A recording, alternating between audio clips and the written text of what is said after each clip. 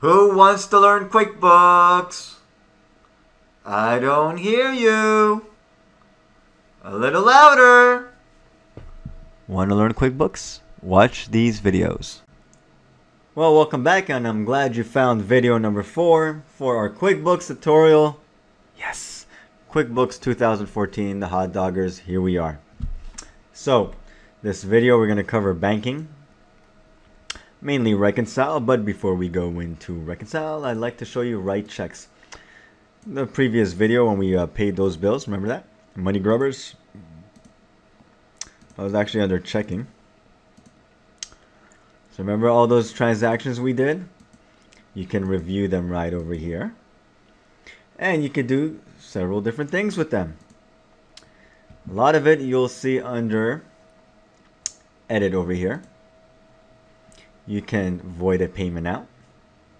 Alright, so if you void it out, then the bill becomes open, or you can delete payment bills, which means that it does not make the bill open again, you're just deleting it. So that's the difference between delete and void. Void is you're just voiding the checkout, but you still owe the money. Okay, alrighty. Let's see what else we could do over here. Print, attach. Order some checks. There's not a whole lot you can do over here. Reports. Some new stuff that they have for different reports. Little shortcuts for reports. So you feel free to look at that on your own. Well, that's it. Let me close out of here. And I'm going to go to Reconcile. We are going to reconcile the checking account. Once again, reconciling means that you're going to balance your checkbook by making sure all the entries are in there and they match what your bank statement says. So for your bank, it would be your bank statement. For your credit cards, it would be your credit card statements. That you can pretty much reconcile anything. PayPal, anything that has a statement, anything that has a beginning balance and an ending balance is what you can reconcile.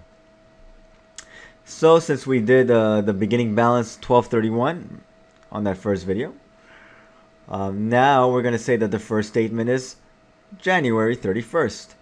This was our beginning balance. I'm just going to put some random number in here, and I'm going to say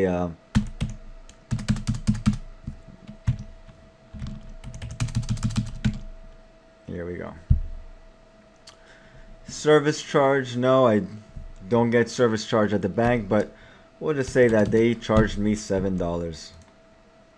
With that kind of money, trust me, they don't charge you. If anything, they should pay you, right? Bank service charges.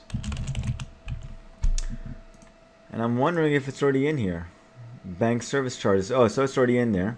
I don't know why I'm creating it. Let's do it again. There it is. Same thing, you could have it all go under one category. You could do subcategories and have it for this, but we'll keep it simple. Interest earned, this is going to be more likely on the checking, on the savings, not on the checking. So nothing interest on this one. Hit continue. And so this is the difference over here is $1,000,000. And 503. So of course I'm going to look at the bank statement. And I'm going to start checking off what I have on my bank statement and what I see here. So let's say I confirm this amount, I confirm this amount, I confirm this amount. I confirm this one. However, these two were not on the bank statement. Okay. So, as you can see, we still got a big difference over here. And so as we're looking at the bank statement, we realize, well, we obviously did not put everything. And whatever you did not put is what you have to start figuring out what it is and put it in somehow. And that's why you do this, right? You could even have had money transfer from savings account to the checking account, vice versa. So I could do something over here where I could have had money transferred from checking account to savings account. And I'm going to put that amount right there. Haha, difference, 0. You saw what I did right there? Exactly. So let's just say that the only thing I was missing was that transfer from one account to the other. So it could be as simple as that. Usually it's not. So I'm gonna delete this transaction, and now you see we're back to the basis over here. And so before I do this, this is once again where you could say, okay, so as far as checks and payments, I'm missing some payments. So I'm gonna go back to banking, and it's either that or a vendor, and enter bills and pay bills. And this is where you start using all the stuff that you learned from video number 1, 2, and 3, and figure out what you have to do to meet the goal of reconciling your account. And if you're missing money on the deposit side, it may have been money that you put in the bank account. So banking, here's a new one for you. Make deposit. Okay. We're going to deposit into the checking account. Received from, you're not over here. So we're going to say that I'm going to put my name over here. I could be an employee, I guess. From account. And this is going to be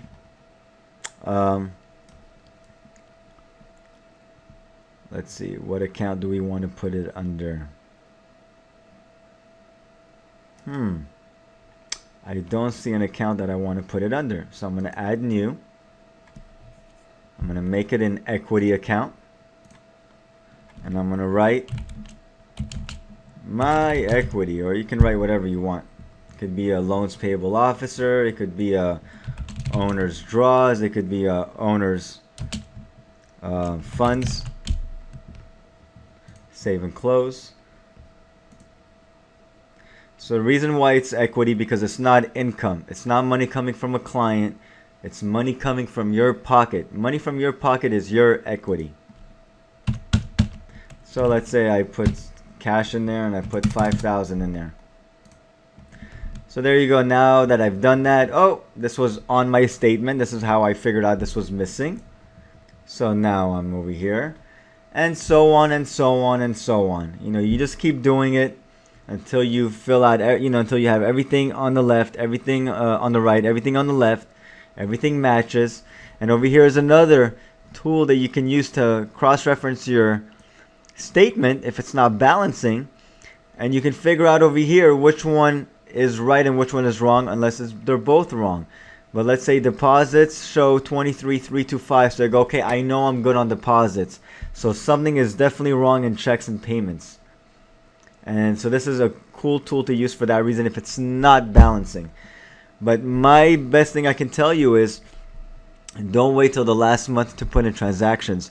Try to do as many to all transactions daily as you go along, and that way when you do get to this portion of reconciling, right, when you do get to this portion over here, that it's easy to reconcile. All the transactions are here. You know, so it's going to be minimal work on trying to figure out why all this is not balancing. So here we go again. Banking, transfer funds. I'm going to take it from checking to savings. I'm just going to do this number over here, just so I can balance it right now. Click on this. Hit reconcile now. You can look at a summary report. You can look at a detailed report. You can print this. You can save it. You can do whatever you want with it. It's just a good reference to go back in case you ever need to look at it. Hopefully you don't. And that will take care of that. But now I'm going to go back to banking. I'm going to go to reconcile, and I'm going to show you one more thing. Let's say you realize you made a mistake. You can actually choose this over here and undo your last reconciliation, and it's going to undo everything, and you'll be able to start it fresh in case you feel like you made a mistake. Okay, I'm not going to undo it, but that's where it's at. And if I go and reconcile my savings account,